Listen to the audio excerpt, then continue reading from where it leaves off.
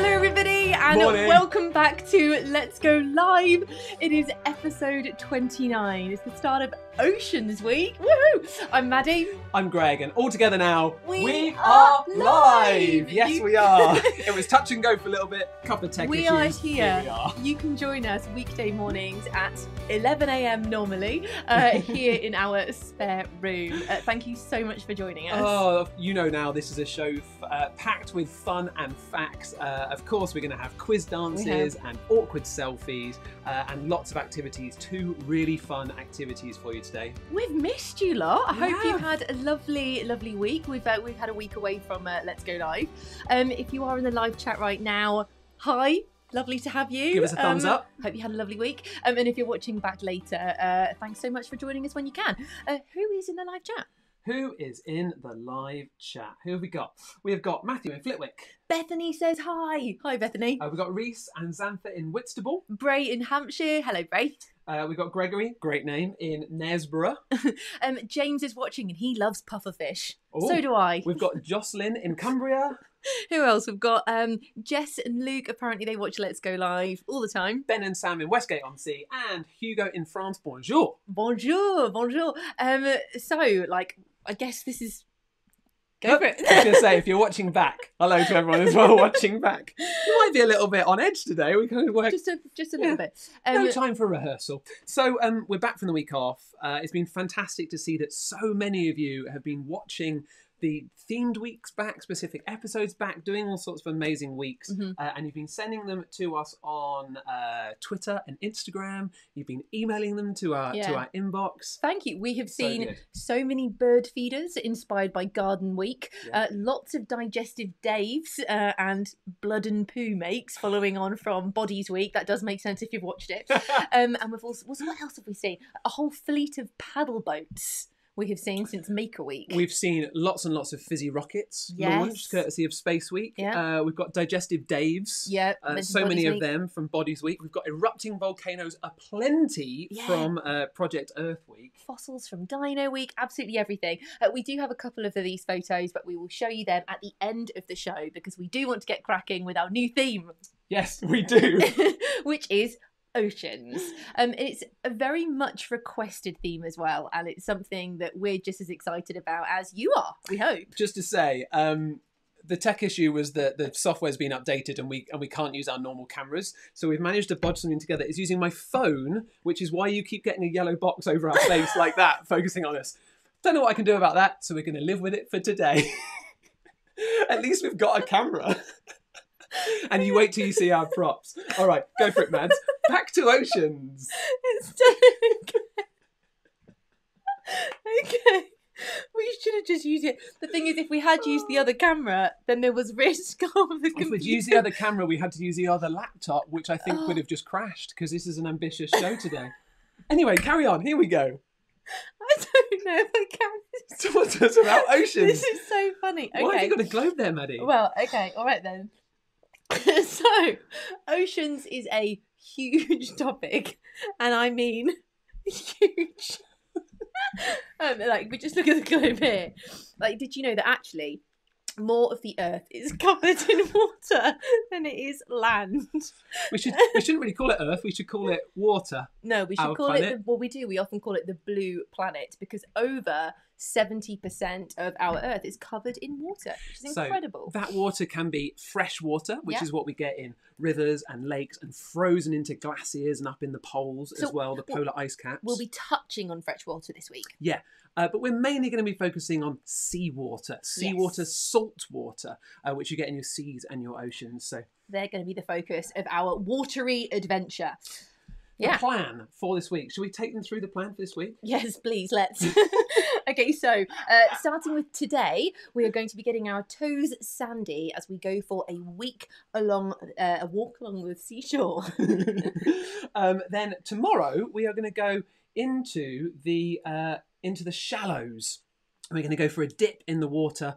We're going to explore the shallows, coral reefs and kelp forests. That's going to be amazing. On Wednesday, we're going to be thinking about marine life in the open ocean, everything from microscopic algae to the swimming giants. Then on Thursday, we're going to pause our descent to consider our human impact on the ocean in a special episode with some really expert guests. And then on Friday, we're going to be diving down in the dark depths and we'll be searching for the alien life that lives in the deepest places on Earth. Ooh. So let's start our ocean quest. Mm-hmm. We're going to head first to the coast. Yes, where the land meets the sea. So Greg and everybody watching, when you think of coasts, what do you picture? I picture long stretches of beach. Yeah. They could be pebbles. Pebbles are great because they kind of, you get that amazing noise as you walk through them. Clickety-clackety sound. Yeah, or they could be sandy beaches, which makes great sandcastles. Of course. Got to get yourself a little ice cream treat. Yeah, some hot chips maybe. Looking out to sea. I'm going to play you. Oh, okay. I was going to say, what sort of sounds might you hear if you were on a coast or on a beach? Okay, what sort of sounds? These are my favourite sounds. Okay.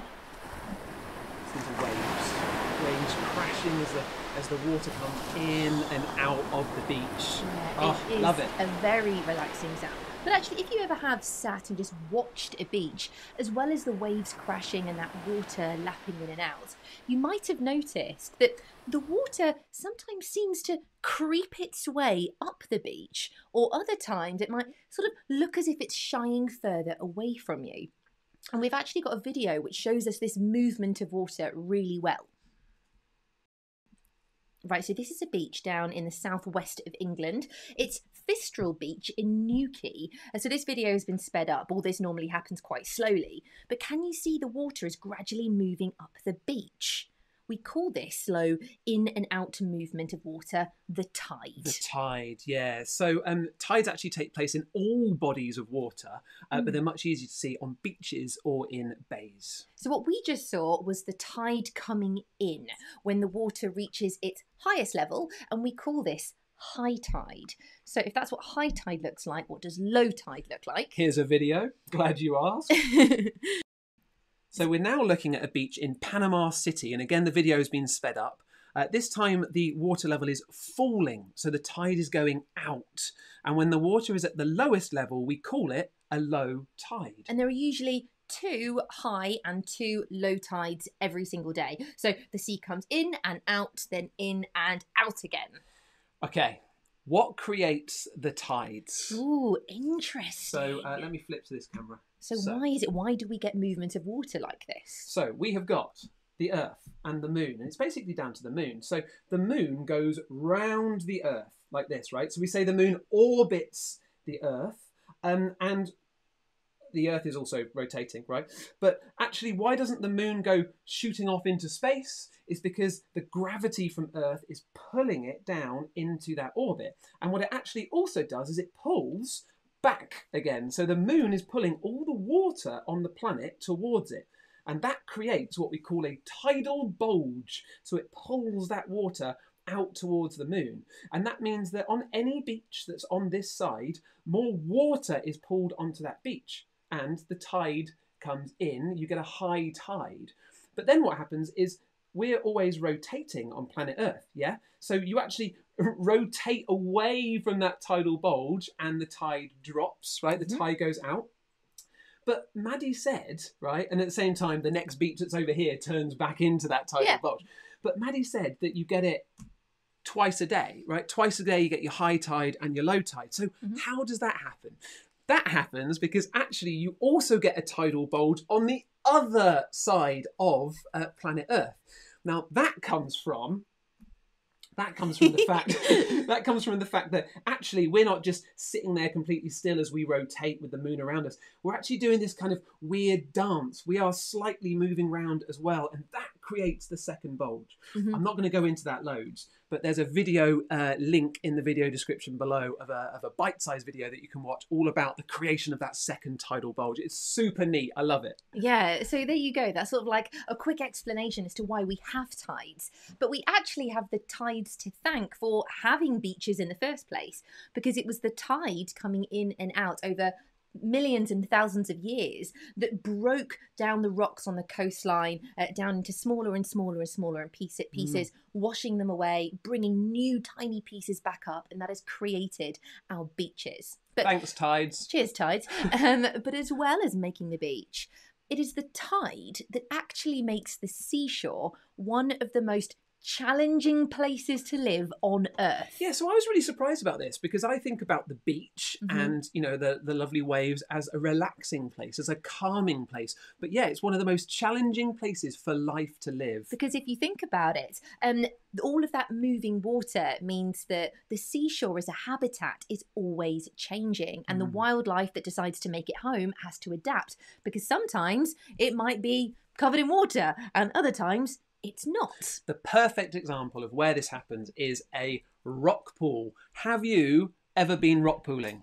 Right? I love rock pooling. Me too. Have a look at this video. This is another time lapse. Hang on, this Maddie. is a sped up video. So this has been taken over a long period of time and then been made faster. So when the tide goes out on a rocky seashore, pools of water are left behind. These rock pools or tide pools are mini habitats, and they're home to a huge range of plants and animals, but as we said, they are dangerous places to live. So why are they hard places to live? Well, firstly, with the water going out and coming in, it's a good idea to find a way to stick to the rock so you don't get washed away. Yeah, and it can get pretty crowded in there too. So things get competitive. You want to make sure that if you're living in a rock pool, that you've got the best spot to get the food. And the water itself is a bit of a challenge because thanks to the heat from the sun evaporating some of the water away, it's warmer and saltier than normal seawater. So I wonder though, if any of this lot happen to know of any rock pool creatures. What do you think? Hang on. I can. Ooh. I can feel a quiz coming on. Hello, if you're new to Let's Go Live, welcome and join us in the quiz dance. The worse dancing, the better. You got to swim. Swim. And touch. Oh my goodness, that was so well. We haven't even practiced any of this. Okay, all right. All right then. Enough of that. Whew. Enough of that. For this quiz, everybody, we and you and I are going to be rock pool explorers. Oh yeah, and to play it, we've only gone and made our own rock pool. Not only have we made our own rock pool, we've also made something else we're calling an aquascope. Okay, all right, let's set up for this. Again, all right, then, we haven't really planned this, have we? Oh no, it's great, don't worry. I'm so proud of this. Here you go, everyone. Good job, you're strong. All right, so first we're going to talk you through how to make a rock pool. Then we're going to introduce you to our aquascope. Now, this is the aquascope here, so I'll bring that into position. All right. So, some of you possibly actually live near beaches and you might have rock pools quite close to your homes. If you do, that's awesome. Just a reminder though that if you do go rock pooling, it is always best to go with a grown-up because they can be dangerous environments. However, if like us, you don't live near a beach, then you can always make your own rock pool like we have. Now, to make your own rock pool at home, you could use a mixing bowl or a washing up bowl or even just a little shallow tray. Yeah, that would work really, really well. But as usual, we like to make things a bit bigger here in our spare room studio so that you can see it. So this is our version of our rock pool. So in our container, we've just got lots of different rocks and pebbles that we picked up from the garden, put some sand at the bottom and filled it with water. But on some of the rocks, it is a rock pool, I have painted rock pool creatures, and our game today is to try and find them in the rock pool. But how are we going to do that, Greg? To do that, we are going to use an aquascope, right? A thing to let you look in the water. This is the aquascope. I'm going to show them on this camera how to make it. So, to make your own aquascope, all you need is any sort of pot, right? If it's a see-through pot, brilliant. You've already nailed that one. If not, cut the bottom carefully off the pot and then put a piece of see-through plastic on the bottom. So what did you use? We I decided just that used cling a- film was too weak, right? Yeah, I just used a section of a freezer bag, just like a sealable bag. Nice. So what we've done is we've put our webcam, table cam, in this, so you can actually see what's happening inside the Aquascope. You're going on an underwater journey. Yes. But I'm gonna pass after it to you. all, thank you so much. This is a quiz. So we thought that we could give you some... Oh, I'm going to sit down here. We thought we could give you some clues. For different creatures you would find in a rock pool. And once you've guessed them, we will go and see if we can find it in the rock pool. Okay? Are we all ready to go rock pooling? Yeah! Are we ready for our rock pool adventure? I am, absolutely. Do we not have to get ready for our rock pooling? Oh, well... Hang on. Yeah, okay. What happens I in mean, the sun? it's worth saying, if I've you got do go my- rock pooling... Got my net. There we Lost go. my cap. All right, good. This is what we should have put on when we started doing the rock pool game. Oh, we'll keep that for the selfie. Oh, Yes. nice. All right, then. keep Well, that. I'll We'll do keep that my for the sun selfie. hat on because you've got to be careful when you go to the beach. Right, so we are going to show you. Here are 5 animals. Hang on. Boom. 5 things that you could find. That's a bit faded out. Yeah, 5 creatures that you could find in the rock pool. We are going to give you a clue. You need to work out which one it is, and then Maddie is going to go and see if she can find them. All right, then. So here are your clues for your rock pool animal number 1.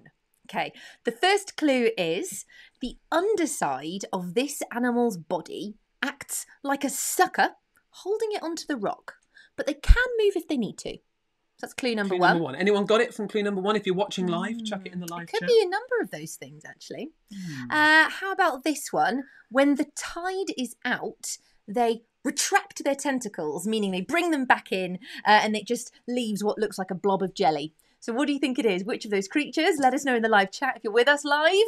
I think that is the anemone, which is this one. Yes, that is actually a beadlet anemone. So that's what it looks like in real life. But now, of course, we've got to go rock pooling. Okay, goodness. All right, hang on. How are we going to do this? I am going to switch to the Aquascope. Here it is, everyone. All right. So let's Can go you for... find... Oh, Now, that doesn't... What does that look like in an anemone to you? can you find... Look, you get the whole feed from my phone. What about this? Is that an anemone? No. No. Let me know. Is this an anemone? No. What about that Yeah. one? Okay, I'm going to take it out, actually, so we can all see it. There it is. Oh, amazing. Great. Let's show them back here. Okay, put that So down we there. have successfully found the anemone in the rock pool. Do you want to put it on this camera? Yeah. There you go. It's a bit wet. There you go. Well Great done, everyone. job. Good one. Nice work. All right, so that is the anemone done. Let me take the anemone off here. Okay, next clues. Next clues, I'll do the next one. Despite its name, it is not a fish. Okay. Okay. They feed on mollusks and mussels and coral and plankton. This is how they feed, right? They take their stomach and they push their stomach out of their mouth and they wrap it around the food and then they re-swallow the food and their stomach. That's so cool.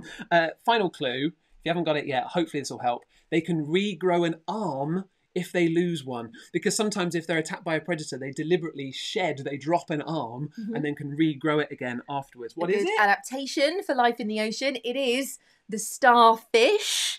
Oh, I saw wait, some... oh, it's over. Oh, Oh. In fact, Evan has already got that one right. Well done, Evan. So I think we saw that one last time we went rock pooling. Yeah, so there's Let's a have little normal look. picture of a starfish. Let's go back to the Aquascope. Okay, Let's see if we can find it. Tell me when you think you can see it. Oh, not Well that. done to Max, Ariana, Martin, James, Manuel, Sam, Daniel, Matt, Bella. No. Oh no, I saw a little face. Hey, there it is. There it is. Oh, there we go. I've Good got job. All right, nice work. Nice one. All right, let's get rid of the starfish. So, third one. Here we go. First clue for the third one. it. Do you Shall want I to- go for this one? Yeah, okay. Okay, how about this? It when the water comes in and it covers them, they'll crawl around looking for stuff to eat. So that might be seaweed or algae, and they eat it by scraping the rock with something that's a bit like a tooth.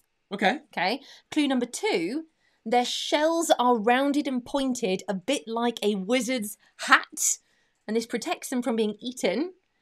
And then 3, when the water goes out, they clamp down and stick to the rocks so that their bodies stay nice and damp inside, but they don't dry out. What do you think it is? It is... I wonder if you know the name of it. I think it's this shell rocky thing. It is. On this side. Hang on, is that a limpet? Limpet. It's a limpet. It's a limpet. It's just a limpet. Yeah. Okay, well done. Let me show you a picture. Number 3, picture reveal. There you go. That's what it normally looks like. Couple of limpets. Did anyone get that in the live chat? We had a few guesses of crab.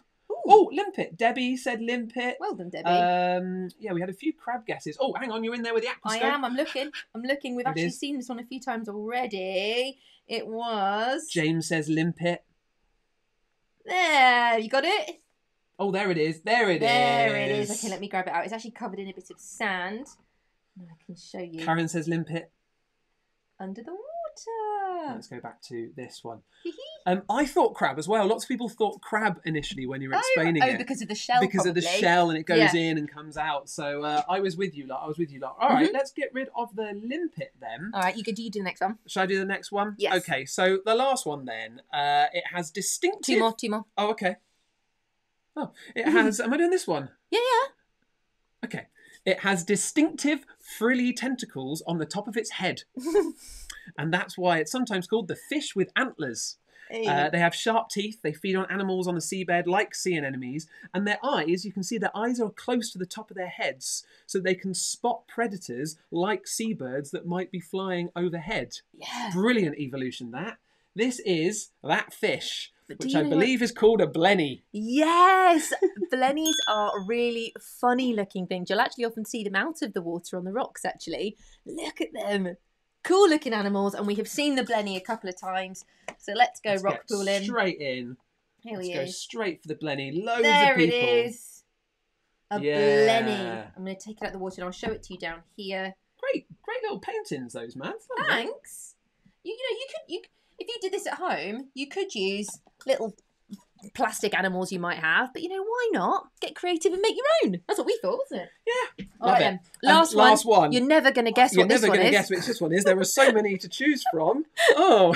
But we'll tell you a couple of facts about this anyway. So this animal, their 2 front legs have claws, which they use to walk. And they have 2 pairs of antennae, one for feeling their way around and the other is for smelling and tasting. And then the last clue is they live in empty sea snail shells because they need a shell to shelter in and protect their soft bodies. So the answer is... Indeed, a hermit crab. Yeah. Can I just say well done to everyone who was saying, that's a blenny. Like, they knew it was a blenny. It wasn't just, that's the fish. Loads of people, well done, who said fish. But loads of people were like, yes, the blenny. Yeah. That's awesome. Right, so yes, hermit crab. Well done to everyone who's saying hermit crab. Here's a picture of a hermit crab. I find them very sweet. They are. Right, here we go. Aquascope. Right, let's find the final one. Finding it. It is up there. Oh, there it is. Whee! Hang on, it's also covered in a little bit of sand. Ah. Nice work. That's my favourite one, that one. Get rid of the hermit crab. Have you ever seen a hermit crab without its shell? It's weird. This is not a joke. Go and Google it later. Have a look. See if you can find a good photo of it later. And as hermit crabs get bigger, they have to move house and find bigger shells. I'll show you mine. There you go. I was going to show you. There you go. There's the hermit crab. You didn't see that one too well. Love it. Awesome. We're going to put a link in the video description below to a great game from the Marine Conservation Society, where you get to kind of prepare to go rock pooling in this animated game. And the characters look like us. They do a little weirdly. So we love that. Oh, you just put that way. We need the selfie. Oh my goodness me. We need the selfie. What a plonker. People are saying selfie time. And you're so right. What a blenny I am. What a blenny. All right, okay, so I'm going to get this ready. This ready. I was too keen. Okay, anyone who's new to Let's Go Live, I can see we've got about 5,500 devices watching live. What a time to join us. What a time to join us. Put someone in front of the screen and get ready to take a photo of them or take a selfie yourself. It goes like this. I guess I should take my sunnies off because it's a bit impersonal, isn't it? Okay, you ready? Yeah. 3, 2, 1. It's the awkward selfie. Every time we do this, it sounds more and more like a Christmas song. It's really bizarre. If anyone managed to get the picture whilst we had the yellow focusing things from my iPhone, that would be really good. I'd love to see that. Okay, I'm down. Right, Mads. The good news is we've got time to do this last chunk. Oh, fantastic. So both chunks, actually, I think we can squeeze them in for you. Okay, awesome. So we want to show you one more like little make activity. But before we do that, rock pools are not the only habitat for wildlife along the seashore, are they? No, the seashore is a habitat for loads of different animals, including worms. Yes. Yeah. Think about this. Worms on the beach? What are you talking about?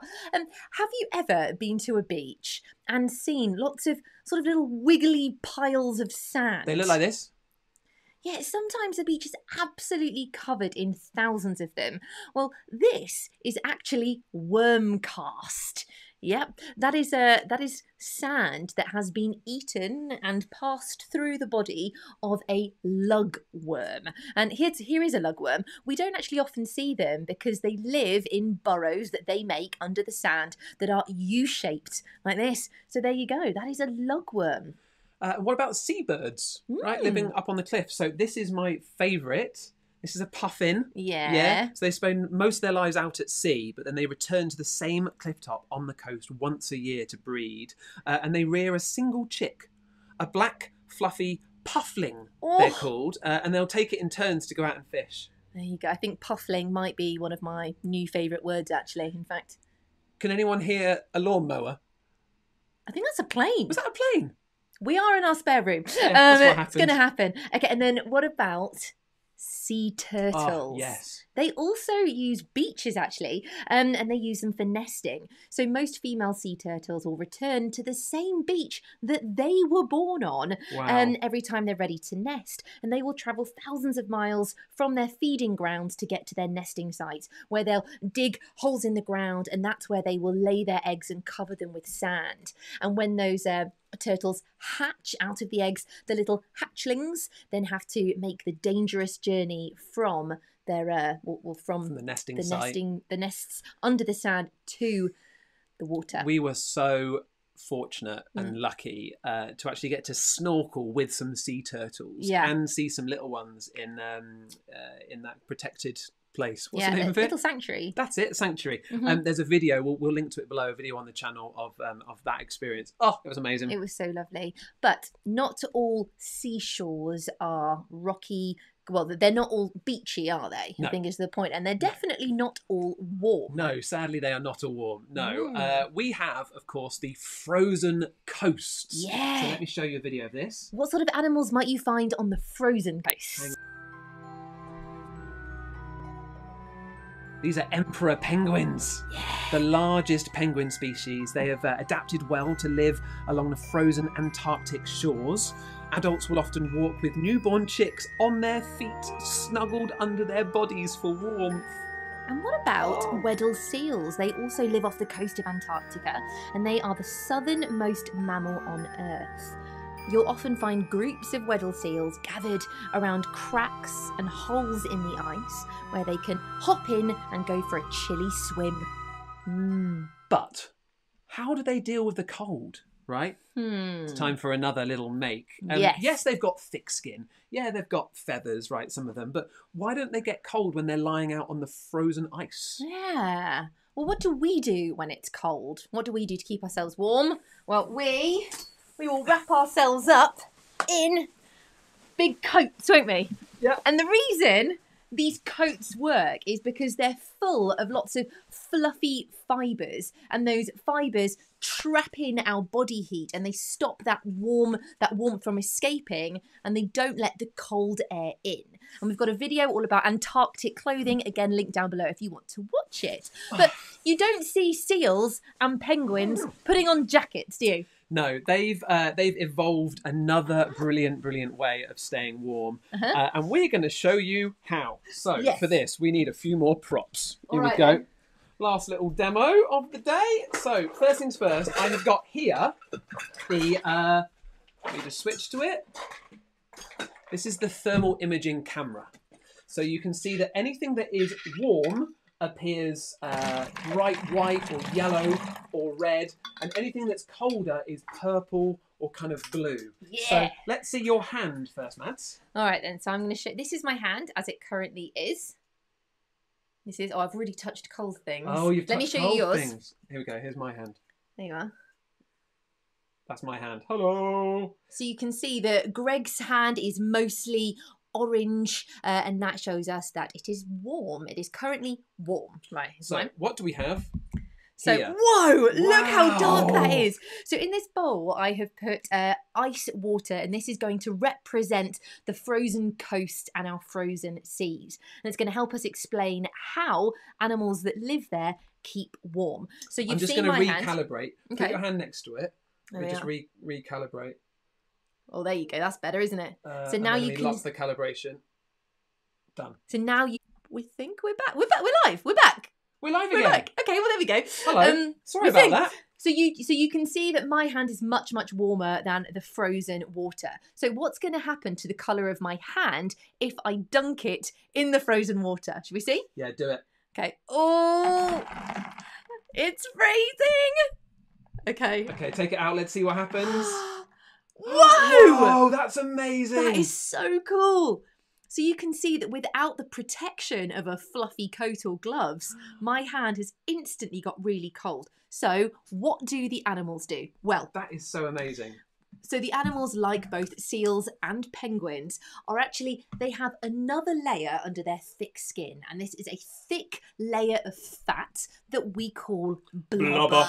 Blubber. Blubber. But to show you how blubber works as an insulator, meaning that it keeps that heat in, we have made ourselves a blubber glove. You want to show it on this cam? Sure, go for it. Here Tell us you what we've go. done. Here's a blubber glove. Right, so there are two bags here, right? There's an outside bag and then there's a bag on the inside. And between those two bags, we've put lard, Blech. which is like a fat, like It's animal butter. fat. It's animal fat, so it's to represent that blubber, right? You'd use it to cook. It's really good for roast potatoes, Yeah. which we're probably going to be able to use this for, actually, later Oh, on. definitely. And what Maddie's going to do this time is she's going to put her hand inside. Go on, you can go for that. All right. I'm going to use my other hand because my first one's really Put cold your hand now. inside. So this isn't going into the lard, right? This is No. going into the protective bag inside. Can you seal But that up for me? now, oh yeah, seal it up for you. All right then. So now let's see how my blubber glove helps to keep my hand insulated. Let's have Ready? a look at your hand first. Whoa, look. So already it's not as bright white and yellow as it was. No. So And that's because it's trapping that heat inside. okay. I'm going to. We think we're back. Hi, we're back again. Sorry about that. I told you, we're going to have to fix some tech issues, aren't we, Yeah. after this? I think we've lost this camera for now, Mads, but I'll get Have we? I'll get that fixed. I think we've also lost that camera. Don't worry, carry on! All Carry right. on! But you can assume that if I went and put my hand straight into that dark blue water, what will have happened is that actually the outside of the glove will have also have gone like a dark blue because the ice water will have clung to the side. However, my hands have stayed warm. Let's show you it. So I think this is because we've got so many cameras plugged in. All right then. Here we So- go. Yeah, go for it. I'm plunging it in the icy cold water. And you know what? I can barely feel that cold. That is unbelievable. Take That your is hand so out. different. Whoa, look at that. So as we expected, the blubber glove is cold, but if we look at my hand inside, it will still be warm. It worked. Wow, that is so good. Oh my goodness, that shows it so well. That is Wow. so good. Right, I'm unplugging that camera because that's the one Okay. that was causing us issues. Go away, infrared camera. You caused saying me. that, You it caused did- me issues. But it did look awesome though. How dare you? But that did look amazing. It was exactly what we wanted to see. Oh, So there you go. We have gone for a bit of an adventure along the seashore. We've looked in rock pools and we also visited the frozen coasts to learn about blubber. and All right. so many people have been saying throughout this on the live chat, Greg, drop a fact bomb Okay. every time we've dropped an amazing fact. There you go. For all of the facts Just for that all we've the missed. facts that we've managed to squeeze into today's show.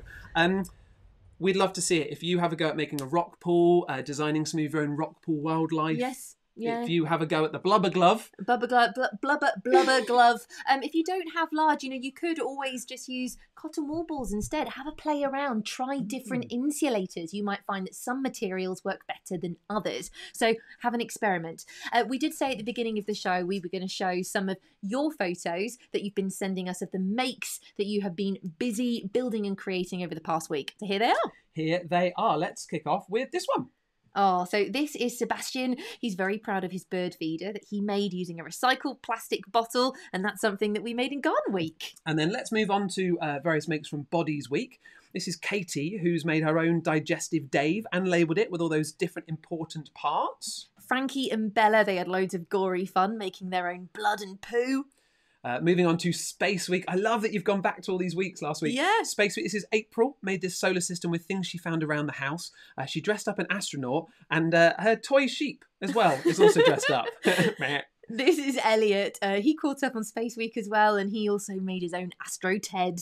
Love that. We got sent loads of you lot having a go at Dinosaur Week activities. So here's Sean, who actually mixed Mini Makers Week and Dinosaurs Week to make his own dinosaur-themed loopy lifter. Lovely. And his pterosaur has to rescue all the other dinosaur friends from the erupting volcano. That's cool. Love the story you've put in there. This is Annabelle. She made her own Annabellosaurus, and she even made her own coprolites and a dino world.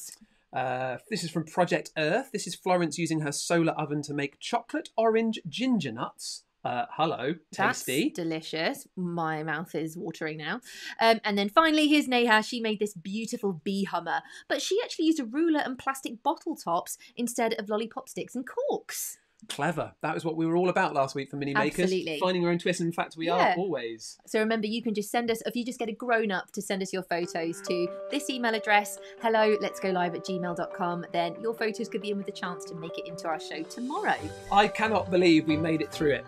We've dropped out 3 times, we've had to change cameras, and you've had yellow boxes around our face for the majority of it. I can't believe we managed to go live with those cameras, with no cameras at literally 5 to 11 or wherever it was. So thank you so much for sticking with us. Yes. We love making this show out of our spare room. Please do send us your makes. We get all the pictures that we use on the show from that email address. You can also send us stuff on social as well. So that's it for Coasts. Tomorrow we're going to explore the shallows and take a closer look at coral reefs and kelp forests. Links to all of the makes and also some resources that we've mentioned will be in the description box below. Hello, if you're still with us. Please do subscribe if you haven't already, and share the videos with any friends and family you think will enjoy them. Yeah, should we say a quick hello? We've got Millie in Ilkeston, Elsie in Elton, Freya in Reading, Cara in Poland, Oliver and Elliot in Hampshire, Autumn in Wakefield, Saskia in Hampton. Oh, we've still got loads. Thank you so much. This has been a fun one. I guess we better say goodbye. We should. Make sure, as always, you stay curious. And subscribe to the channel if you haven't before. We will see you tomorrow. At 11 a.m. At 11 o'clock. All right. See you. Bye.